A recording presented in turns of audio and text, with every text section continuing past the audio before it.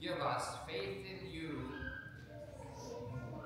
that never ends, so we can be sure of life with you forever. Amen. Thanks for coming on.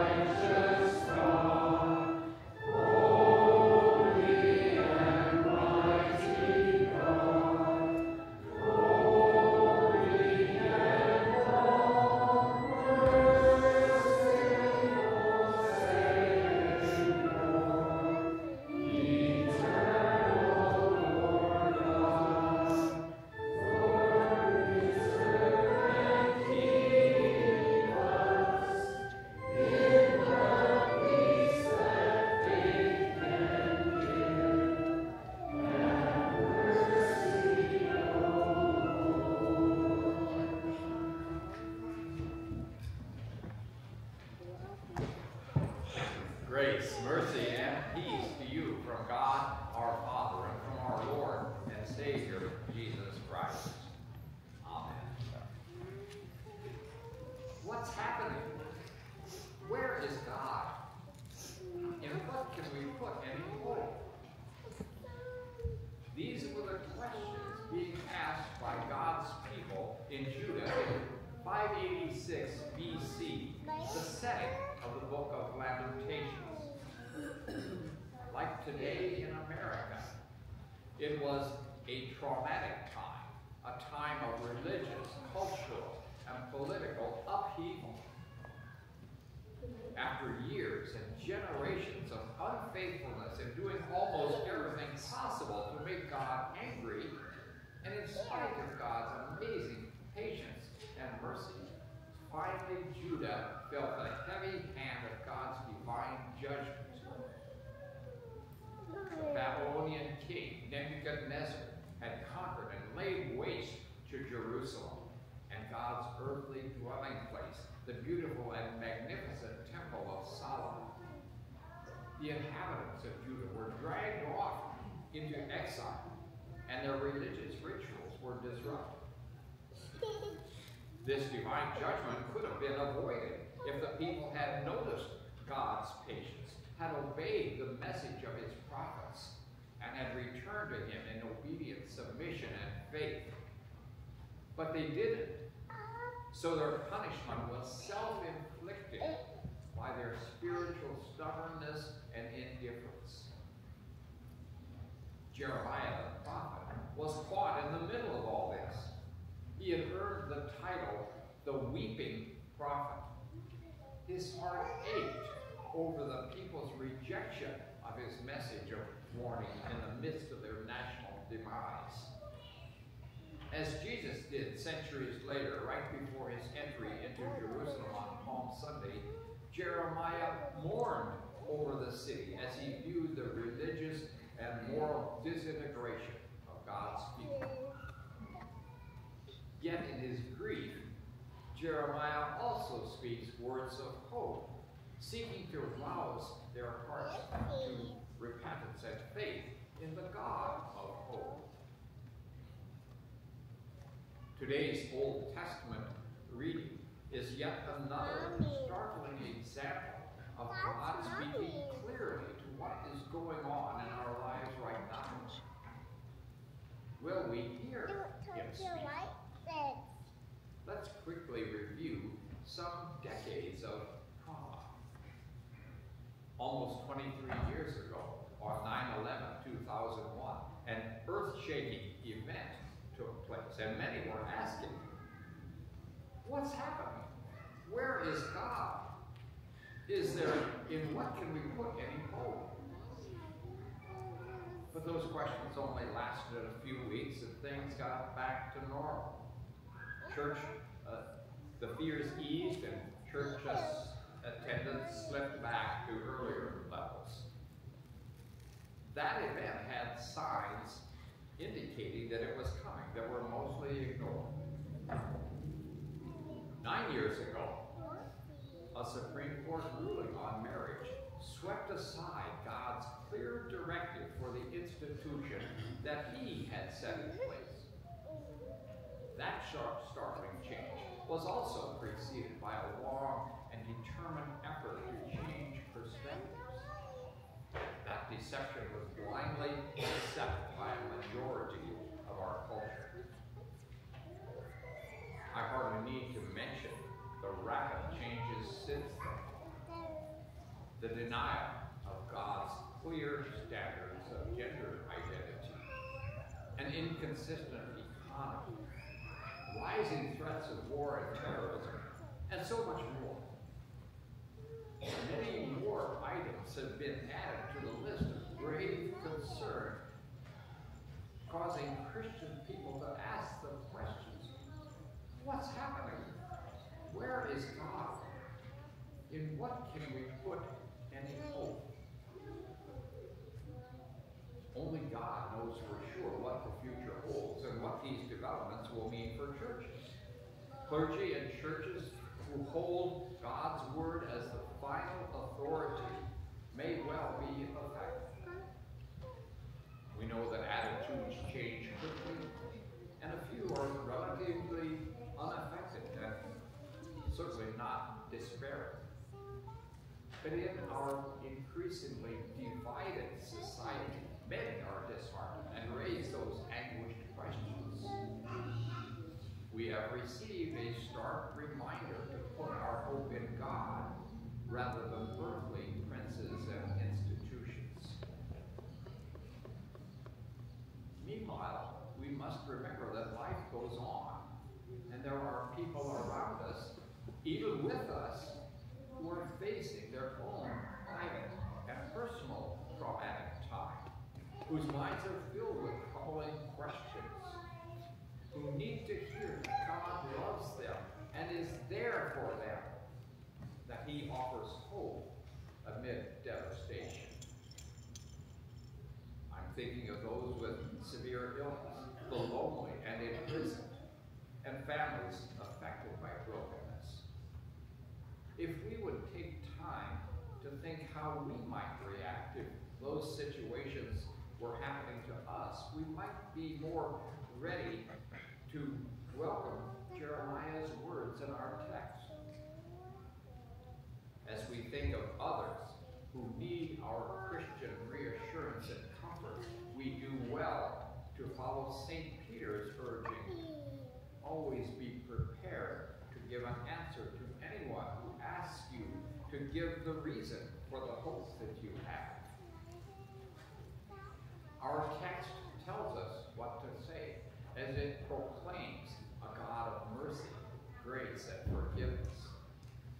Regardless of what our present situation is like, we can confidently say with Jeremiah, "The Lord is my portion." But when we look realistically at what life is like in this fallen world, we have to say that things are far from perfect. There are disasters in life, regardless of whether our vision is limited or all-encompassing. There are personal trials, which also affect the family. There are disasters in the Christian church as members and leaders are suddenly taken to death or fall victim to temptation, which compromises their witness and wrecks their faith. Nearly every spring, we hear of areas hit by natural disasters, such as tornadoes or widespread flooding. Evil acts perpetrated by troubled individuals seem almost routine. Worldwide disasters come from nature, from tyrannical leaders whose blind ambition threatens peace, and from the rise of false religions that despise human life and lead their followers into eternal ruin. Some disasters are caused by our own evil behavior. Others are caused by evil deeds of others. Driving while intoxicated can result in accident, injury, and death for both the driver and innocent victims. Sins against any commandment affect innocent victims. Unborn children who should be cherished are often devastated by fetal alcohol syndrome and by the deadly choice of abortion. A young person who is ridiculed for standing solid in their faith and not compromising their Christian values knows how Jeremiah felt. God can use those situations for good. In such circumstances, the advice of Jeremiah is helpful.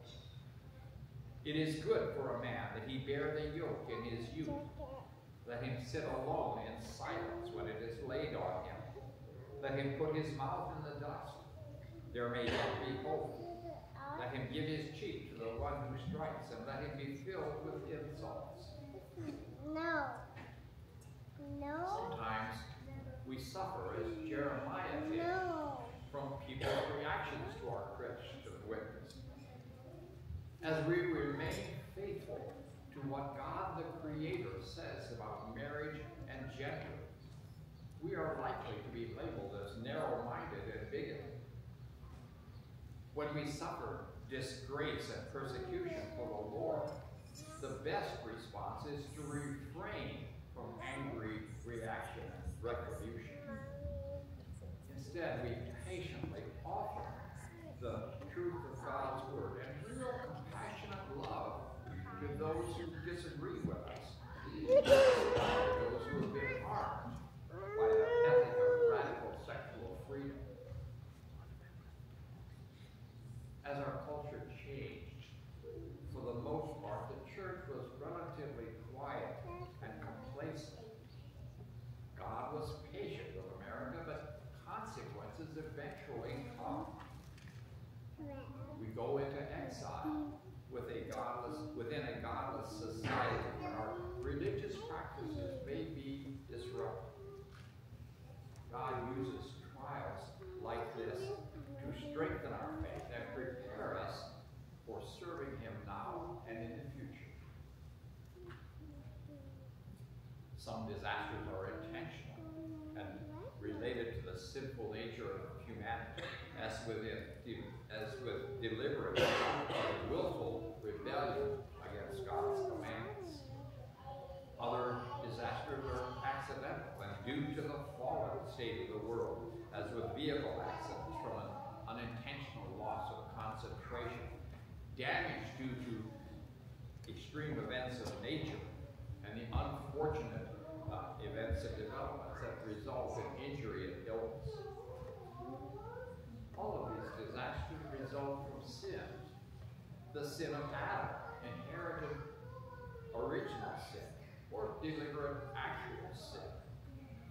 The devil uses people and events in his attempt to separate souls from the Savior. Our lives are impacted daily, sometimes with terrible effect. Our response is often helplessness or hopelessness. We get confused and cantankerous when our solution to a real or anticipated problem doesn't work out. We may become disillusioned and disheartened when our prayer for deliverance and healing doesn't get answered in the way we want it and the time we want it. When decisions don't go the way we had hoped. We can be terrified and tortured when there seems to be no possible deliverance from an impending disaster. We have remorse and regret when a tragedy has occurred. How should we interpret what has befallen us? What can we do now? Helplessness and hopelessness are similar, but hopelessness is worse. The world has nothing solid to offer. Like Job's friends, all it has to offer are misguided explanations and positive-sounding pretending. Jeremiah's message brings both hope and help. When the Christian looks realistically at life, we look not only at ourselves, but also at God. There we find the good news that God's steadfast love is there for us. God himself is there for us. We are not alone in a big, unfriendly world. The great I Am is with us. It is only because of the Lord's great love that we are not consumed by the trials of this world. God does not deal arbitrarily with us. He's not like us. He doesn't relish getting even and never boasts, "I told you so." Yes, there may be times when he allows hardship to come to us, but he does it reluctantly as a way to draw us back to himself. Jeremiah wrote, "He does not willingly bring affliction or grief to the children of men." God uses words of law to warn us and our struggles to make us stronger, all for our long-term benefit, because he loves us. God cares about what happens to us. He knows our pain as he watches us react to the tragic events of life. God intentionally intervenes at times and instructs us about life's realities so that thankfully we see and believe the truth that he is there for us. God's steadfast grace and love, his mercy and kindness is constantly there for us. It has been from the very beginning. God's love did not fail when the first man and woman brought sin and ruin into his good creation. It does not fail now when this earth groans with the accumulated centuries of the effects of sin. The grace and love of God came personally in his Son, Jesus Christ. Our Lord suffered the pains of being human in a fallen world, even as each one of us does. He faced antagonistic institutions of church and state. More than that, he bore the heavy yoke of the sins and griefs of all humanity. He literally gave his cheek to be struck as he was ridiculed and tortured before going to the cross. He poured out his life into death in order to redeem us from hopelessness.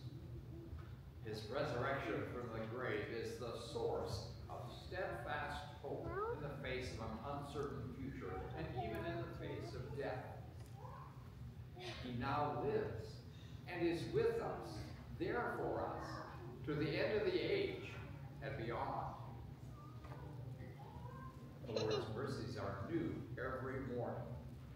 Every day is a new day to experience his care. Daily we remember our baptism into Christ's death and resurrection. We belong to him and can count on his loving care. The hope he gives us will be with us as long as we live and at the hour of our death. Take time to remember God's grace and steadfast love in the past, the present, and future. And don't take it for granted. With an unusual phrase, Jeremiah assures us that God's promise of hope will be there for us. It is, the Lord is our portion. The word translated portion refers to a gift of grace, not earned or deserved, but given solely because of the favor of the grantor. It is like an inheritance, and that it is not merited, but bestowed according to the wishes of the giver. God is our portion. All the best gifts are from him, because in Christ we are included in him. Though impatience is more and more prevalent in our world, we Christians can wait on God's promise of hope. Since God and his steadfast love are real, we can be content to wait, anticipating how he will powerfully answer. We lay claim to God's promise of hope by moving through solitude, sitting alone in silence, through repentance, putting our mouth in the dust, through humility, giving our cheek to be struck. We move from disillusion to hope in God and in Jesus, to trust in God's wisdom, power, and love. Regardless of what our situation might be today, there is cause for real joy because of the hope within us, given by God's promise, I will be your portion. So when drastic and dramatic changes frighten and disturb us, let us think on these poetic words. If we look back, we find only the record of much that is wrong. If we look forward, we see only question marks. If we look around us, find only confusion. If we look inside ourselves, we see little reason for comfort. So let us look to the cross and the empty grave, to the Lord who is our portion. In the name of the Father, and of the Son, and of the Holy Spirit. Amen. Please rise. The peace of God, which is beyond our understanding, will guard our hearts and minds in Christ Jesus to life everlasting. The service continues with the prayers of the church.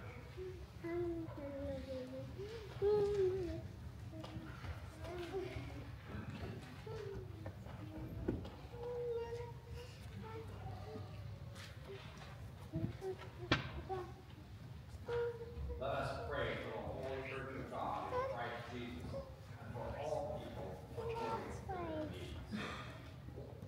O Lord, who art in heaven, you have brought us into your holy Christian church and made Christ our shield from every enemy.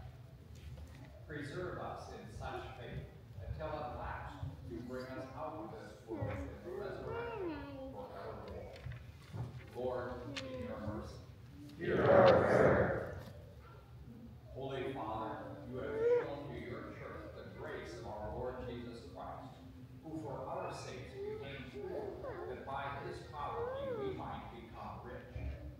Give us generous hearts, that our abundance may supply our fellow saints in their need. Let our preachers serve for the sake of Christ's call, not for earthly gain. And let those who have received excellence in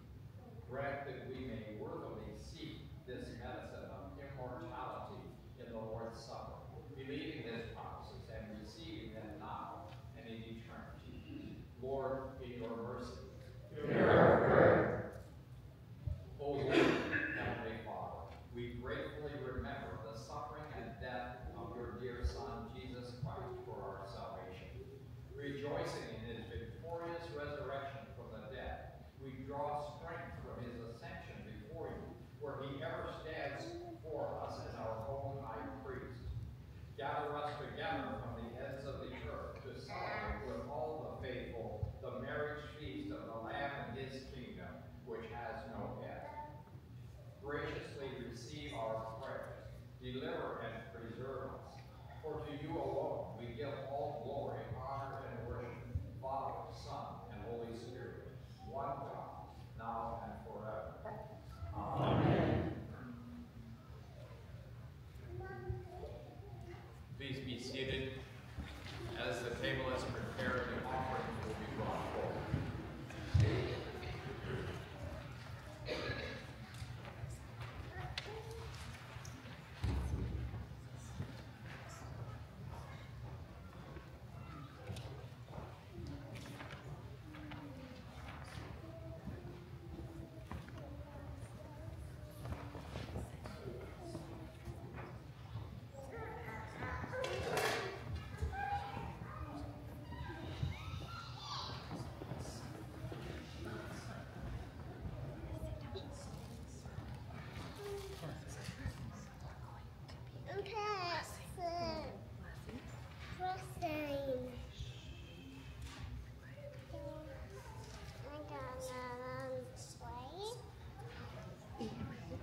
Please rise for the service of the sacrament.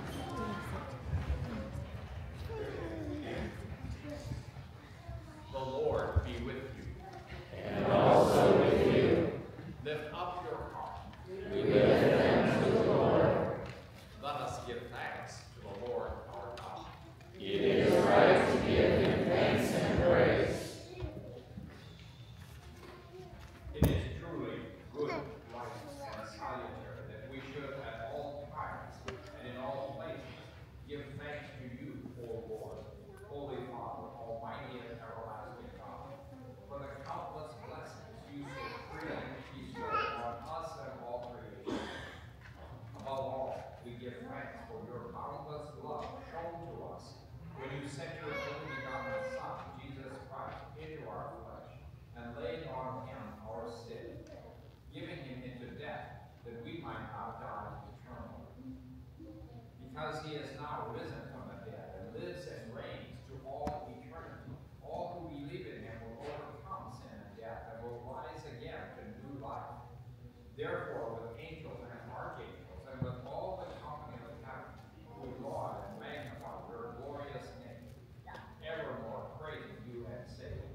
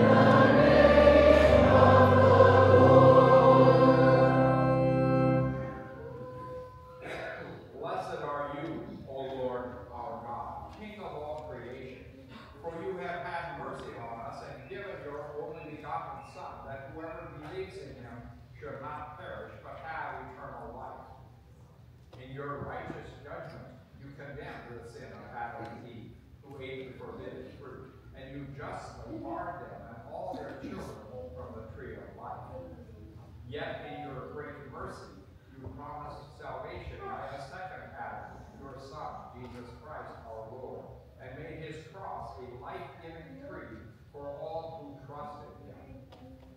We give you thanks for the redemption you have prepared for us through Jesus Christ. Grant us your Holy Spirit, that we may faithfully eat and drink of the fruits of his cross and receive the blessings of forgiveness, life, and salvation that come to us in his body and blood. Hear us as we pray in his name, and as he has taught us. Our Father, who art in heaven, hallowed be thy name. Thy kingdom come, thy will be done, on earth as it is in heaven. Give us this day our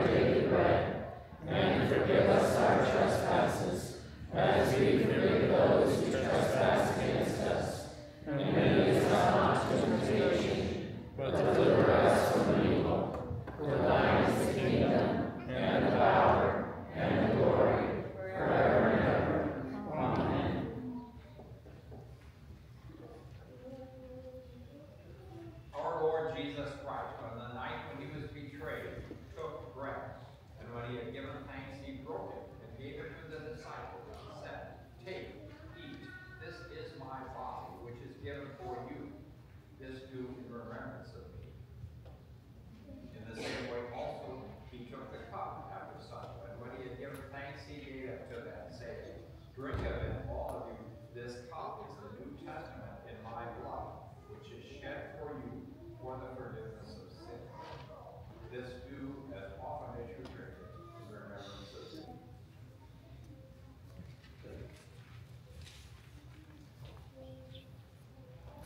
The peace of the Lord be with you always.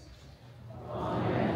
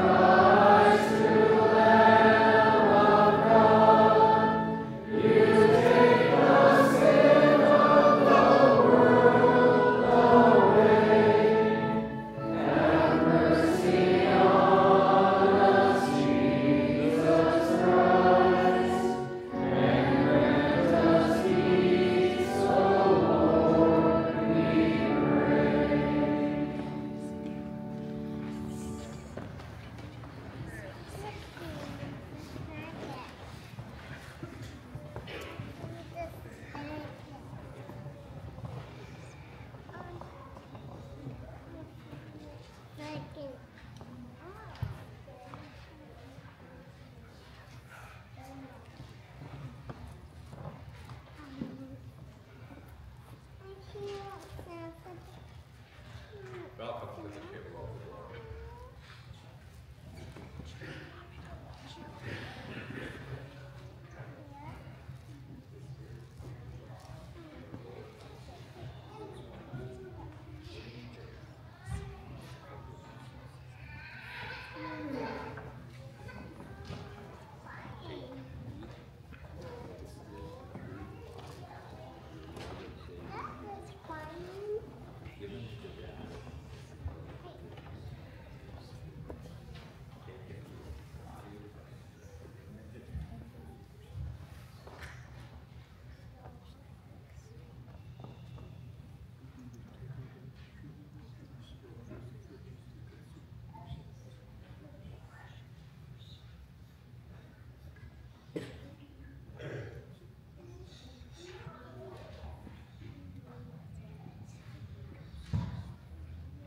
The body and blood of your Lord and Savior Jesus Christ will strengthen and preserve you in body and soul to life everlasting.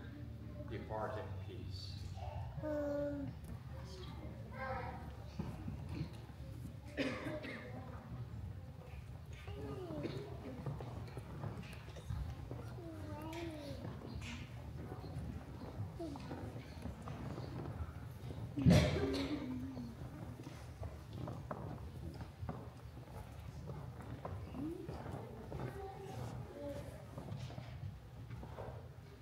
Welcome to the table of the Lord.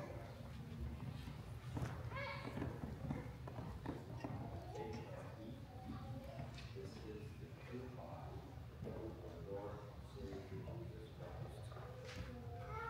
Given to death for the forgiveness of our sins. The body of Christ given into death for you. Take and eat. This is the true body of our Lord and Savior Jesus Christ, given into death for the forgiveness of your sins.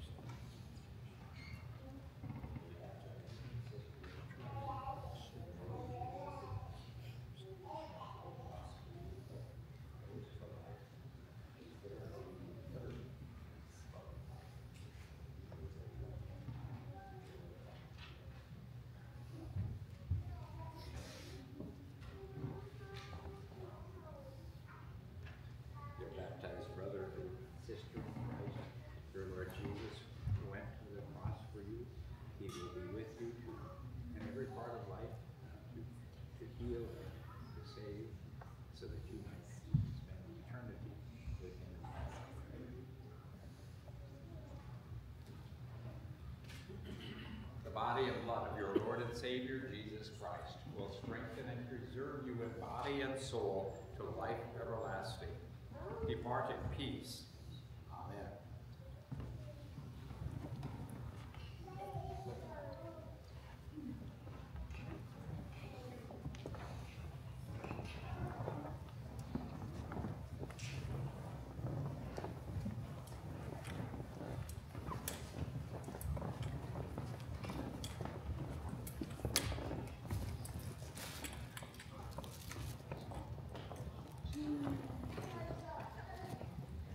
Welcome to the table of the Lord.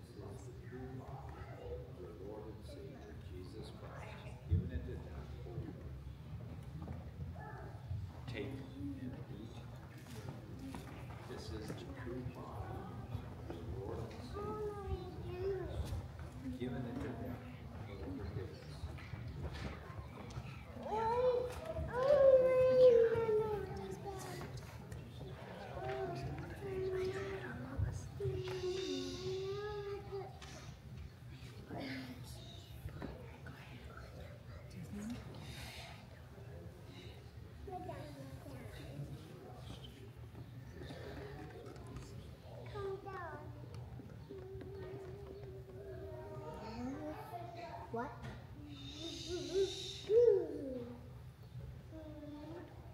The body and blood of your Lord and Savior Jesus Christ will strengthen and preserve you in body and soul to life everlasting. Depart in peace.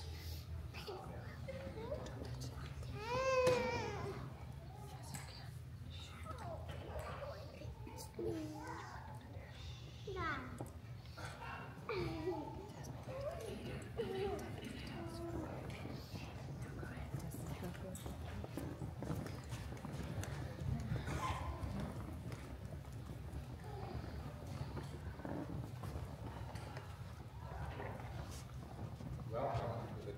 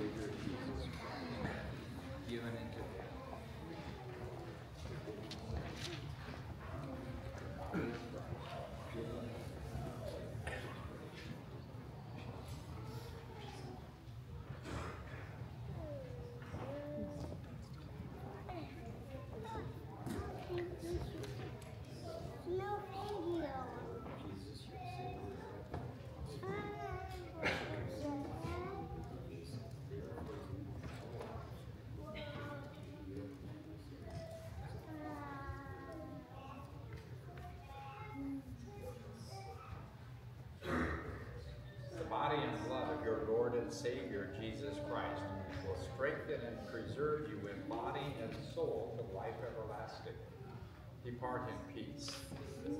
Amen.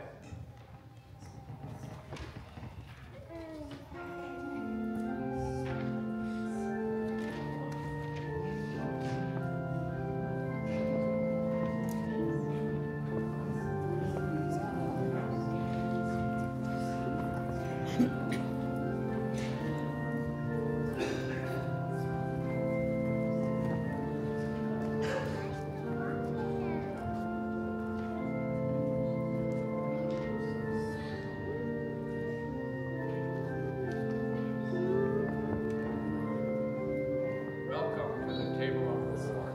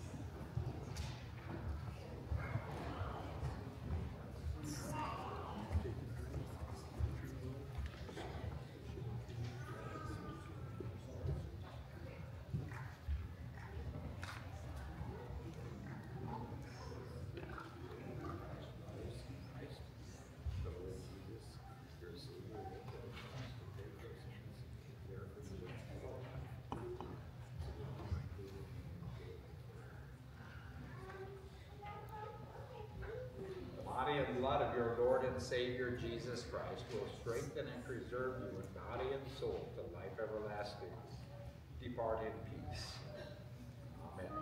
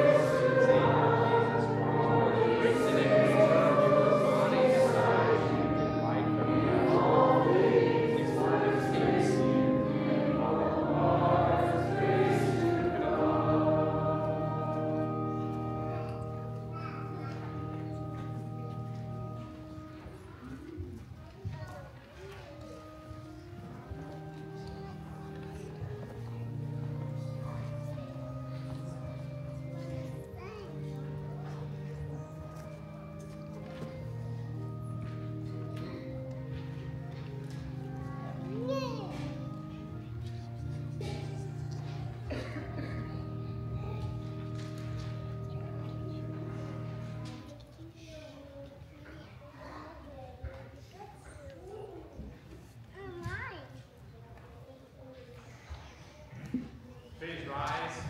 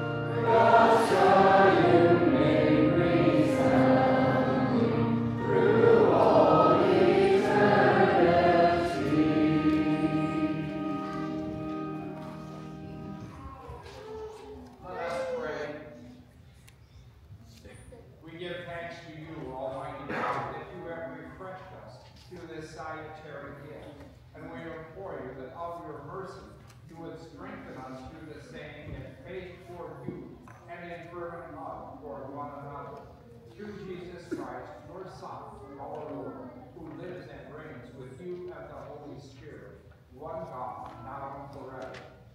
Amen. Let us bless the Lord. Thanks be to God. The Lord bless you and keep you. The Lord make his face shine upon you and be gracious unto you. The Lord look upon you with favor and give you peace. Amen. Please be seated for the closing hymn.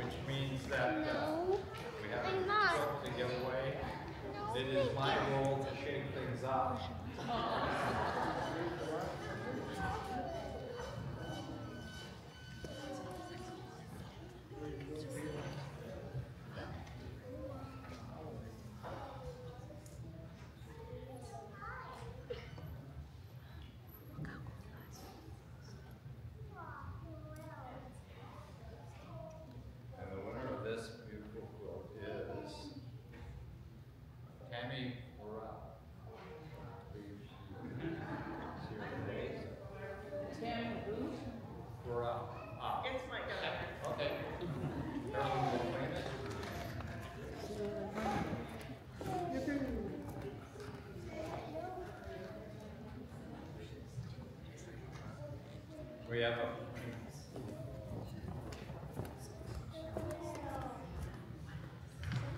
Two announcements. We are going to have the potluck and hymn sing at Zion Lutheran School at 6 o'clock for fellowship, and on Wednesday. And then we're having a student meetup, and so anyone school age is welcome to come to Zion Lutheran School on July 12th from 1 to 2:30. And I think that one, our very own Chris Bobinsteady will be doing some art with the students there. So that's Friday, July 12th from 1 to 2:30, and that will be in the bulletin next week as well.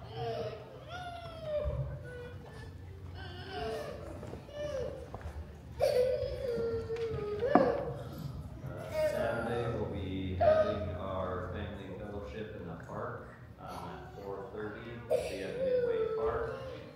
There's a sign-up sheet inside Luther Hall to bring all kinds of goodies and stuff. Thank you.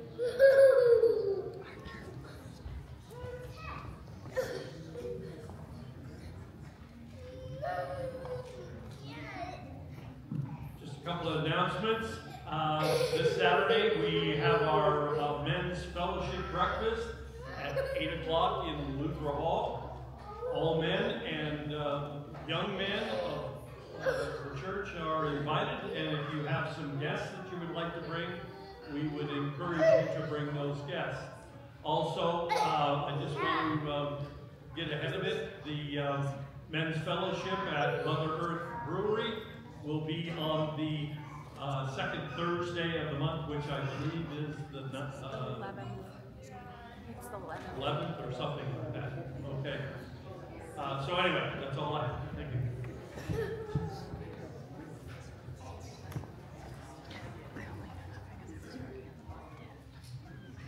Just another quick update on the call process. For those of you who weren't here last Sunday after church, we had a voters meeting, and we've extended a call to Reverend Jonathan Friends out of Moscow, Idaho. He's received the call and he's prayerfully considering it. So the homework for all of us in our congregation is to pray fervently that God will give him guidance and he'll give us an answer. And in the call documents, we put July 31st as the date for a response.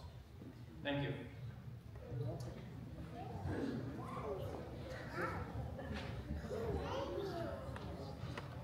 Again, good to be with you. As you go through the week, remember that your Lord is there for you.